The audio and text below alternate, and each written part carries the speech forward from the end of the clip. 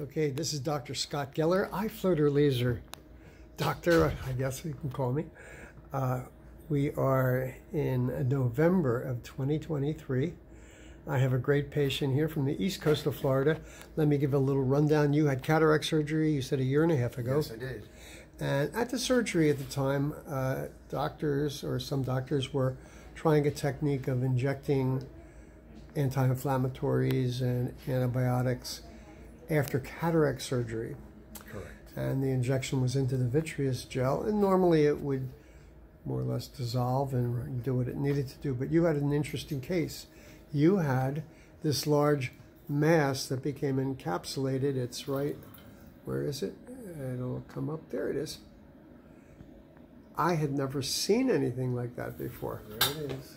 And your doctor that originally did a very nice cataract operation, I mean, it was a nice operation, but you had this for a year and a half. Mm-hmm. You were referred to a retina doctor who wanted to do a vitrectomy. Correct. After reading about vitrectomy, which is indicated in certain cases, you decided not to. How did you find me?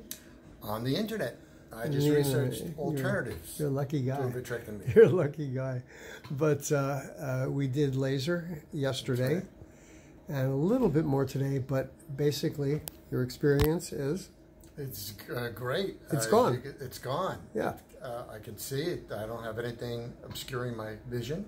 Yeah.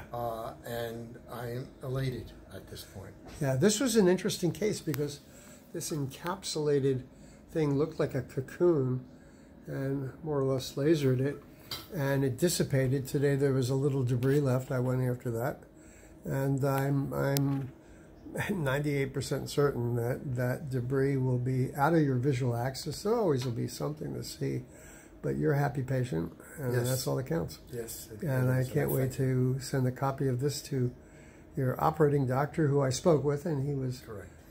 He said, go for it if you think you could do it, and I believe I could, and I did do it. So there we go. You're a unique case. Maybe this will be helpful to other doctors too. Excellent. Excellent. Have a nice trip. Thank you back. so much.